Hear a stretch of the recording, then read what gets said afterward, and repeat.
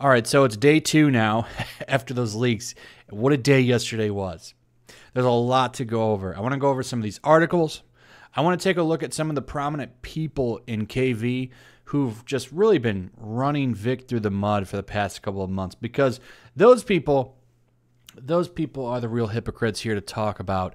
Now, there's something that I do want to stress, okay, because I see a lot of people that are really, really mad right now, and I want to say calm down, okay? I don't think these audio leaks are even that bad. I think most of them are really funny, okay? And I don't think anybody should be losing their jobs over this. I think the point here that everyone needs to understand is the hypocrisy, that how everybody thought they were on some moral high ground plateau, right? That doesn't exist anymore, obviously. Sean Schemmel is the one that really got hit the most from this. And that guy really needs to look in the mirror on how he treats fans, by the way. But for the most part, these are jokes, okay? I don't want to be the joke police. I don't think anybody should be the joke police. The point here is they shouldn't have been the joke police on Vic, right, over the stupid jelly bean joke. A lot of the stuff that they've done, got a little list here to go over. The paddle stuff that they've done in front of young people at cons, like Monica when she got paddled on the behind at a couple of cons, okay? And then you've got, what's her name, from Evangelion, the one that's always loud, screaming at people. She was taking off all of her stuff in front of mascots and dancing on stages, and so on and so on. There's a lot of stuff. The point is, it's the hypocrisy, right? That's the point that everyone wants exposed here. I don't think anybody should lose anything.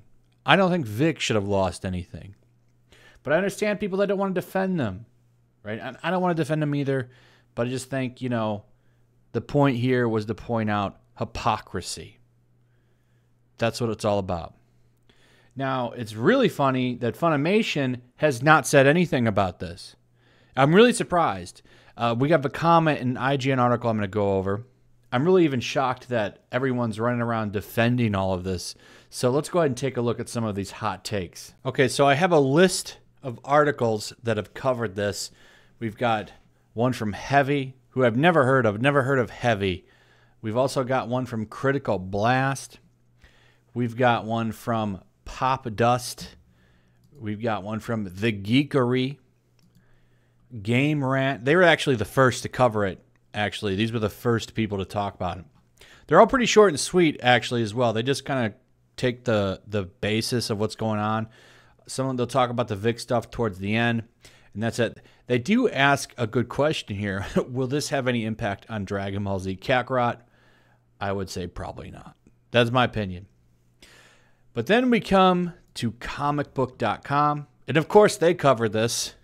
Every little stupid theory they think up on the toilet becomes an article over at comicbook.com when it comes to Dragon Ball Super. They're not going to miss a chance to do a Dragon Ball article. They covered it. It's also a quick, short one. They talk about Vic a little bit right here towards the end. I mean, I don't think there's a way you can really cover this without talking about Vic. And then we get to the big one, IGN. This is the biggest outlet that's talked about it so far. It was even updated at 8:40 p.m. And to their credit, they even cite Nick Rekieta here and give a link to his YouTube channel for the video. That's the first time I've seen one of these outlets do that. Usually they don't do that at all. So I will give them props for that, for sure, for actually doing that. But the big statement here, and why I'm going to make this the title of the video, is Funimation is trying to dance around this.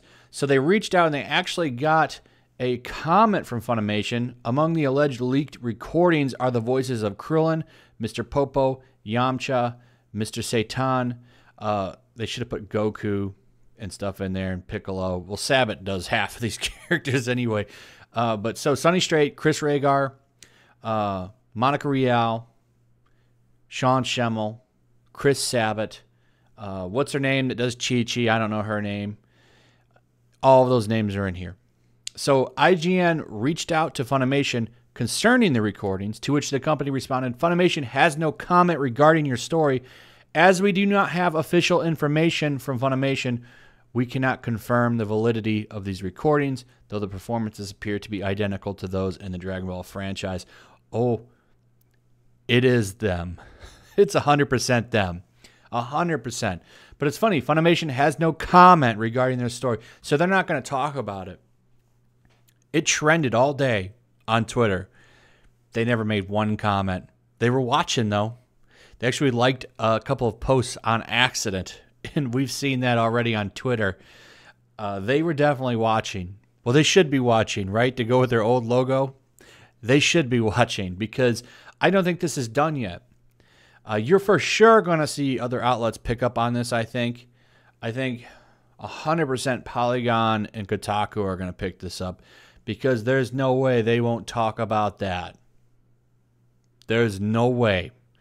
That word and Dragon Ball in an article, those are some big keywords right there. There's no way they won't pick it up. Funimation is going to have to talk about it eventually, because this got too big. But it's really funny to me that they've went the entire day, never made a comment on this. But, you know, they just had to come out and make comments about Vic. Remember that? Remember, oh, well, we're going to have to separate contracts with him because we have an inclusive environment here. Well, those jokes that your team was making in those recordings, those weren't very inclusive. Those weren't very inclusive at all. So, how long until they talk about it? Well, they're going to have to be forced to talk about it. I'm surprised that they dodged IGN like this. I think they're thinking it'll die over, but we know Toei's going to find out about it. So let's take a look at some comments. First stop on the hypocrisy train will be Reset Era. Now, they're going to be fun to talk about because they're the biggest screechers on the internet, in my opinion. Reset Era can actually get a game company to bend the knee. Time and time again, they've done it. Managed to get Ion Fury to do a back and forth recently. They're by far the biggest problem in the gaming industry and a few others. Obviously, any hobby, they're always slithering around like a bunch of snakes. None should be surprised, though, when you find out that this thread that they did started yesterday at 4:09 p.m. is only at 5 pages. Now, if this had been any other thing, this had been at 30 pages. Now, I looked through all 5 of these, and they pretty much brush everything off except for Sean Schemmel's comments, and only 2 people are mad about it. Everybody else is like, heck no, kick Vic, baby. Vic Mignogna, put him in the mud again. So it's almost like when you're a company or a group of people, you accumulate woke points. And it's like, well, we're just going to subtract a few of the woke points there, buddy, and you'll be good to go. So they don't care. They don't even want Funimation to say anything. They could care less. The only one that they're kind of upset with is Sean Schemmel, because they said the bundle of sticks word. And even that, not a big deal to them. They say, oh, those are just whatever 2000s hot cringe takes or whatever. As normal people, as normal people would act. So they act like normal people as long as it doesn't detract away from whoever they're trying to destroy. So since these clips are distracting from Vic Mignogna, they're trying to brush that under the rug. This is the point. This is what we're all talking about. Hypocrisy. So we head over to the usual suspects. We see more pictures of DC Douglas drinking alone in a bar. I got to take pictures of myself drinking in a bar so people know I'm happy. Right. No disavowalment, no apologies, no saying that this behavior is bad, but I still like them. They just ignore it like they do with every bombshell. It gets ignored. I guess it shouldn't be surprising at this point, but the whole point of this is to point out the hypocrisy, right? To show that, you know, they're just going to brush it under the rug, and if they do anything, we can head over to Sean Schemmel. He stays quiet, doesn't say anything, probably was told to. We head over to Chris Sabat, doesn't apologize, doesn't say anything, just going to brush it under the rug. But Vic wishes he could have brushed all this under the rug. Head over to Renfamous. Does the same thing that Mars Girl was doing. Make sure, just like Greg Duchetti here, goes ahead and does hashtag Funimation and the other hashtags, and they want to make sure that stuff that is bad on Vic trends with the audio clips. So that's really the goal there. It's just kind of funny. But anyway, this really shouldn't surprise anybody, right? So, I mean, I guess nobody should be surprised here that this is going down. They're just, with the Funimation hashtag, all they're doing is putting bad stuff about Vic with it so that that carries with it. The real interesting thing for me, and maybe they'll say something today, I don't know. They've been really quiet about it, though, is Funimation. Are they going to comment? They've already dodged it now. So I'm like recording this, you know, the morning or the night before I go to sleep. So if something breaks when I release this video, I don't know what's going to happen. All right, I have no idea if they're going to drop it or not. I'll update in the description if they do. But I think they're going to try to brush this under the rug. If IGN is the only big outlet that talks about this, it's pretty much it. They're just going to brush it away, and that'll be it. Funimation will likely not have any issues from this. The only people that are going to be a potential problem for them is Toei Animation, which we'll see what happens with them. We'll see what happens with them. But remember, this isn't about getting people fired or anything like that. The point of all of this is to show the hypocrisy of all these people, how it only matters when they're against the person. You don't see anybody going after Sean Schemmel. And I got to say, the stuff he said, his bundle of stick stuff was far worse than Vic's jelly bean stuff and stupid hugs. And Sean Schemmel's got a clear history of saying that stuff. He said it in a couple different things. He said it in a Berserk episode, I think it was. Somebody showed me. Maybe it was Soul Eater. I don't know.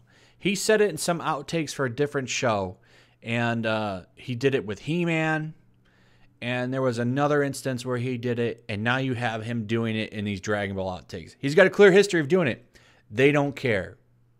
It's clearly only when it's people they don't like that they care. Their moral ground, their moral high stand that they have, that's gone. Okay, they don't have that. Now they're brought down a bunch of pegs. So, anyway, we'll keep watching. This will probably be the last video on this subject unless a big outlet picks it up like Polygon, Kotaku, BuzzFeed. Some of those outlets, if they pick it up, it'll be worth talking about again because, well, those are outlets that can get damage done. So we'll see what happens. Anyway, like and subscribe, hit that notification bell. Make sure you're still subscribed. Check out my Twitch, Yellow Flash Comics. Let me know your takes on this. Share the video. Let's try and keep this Funimation thing going for as long as possible. The trend has died down, but I think we should try to keep it going. Anyway, I'll see you guys. Peace.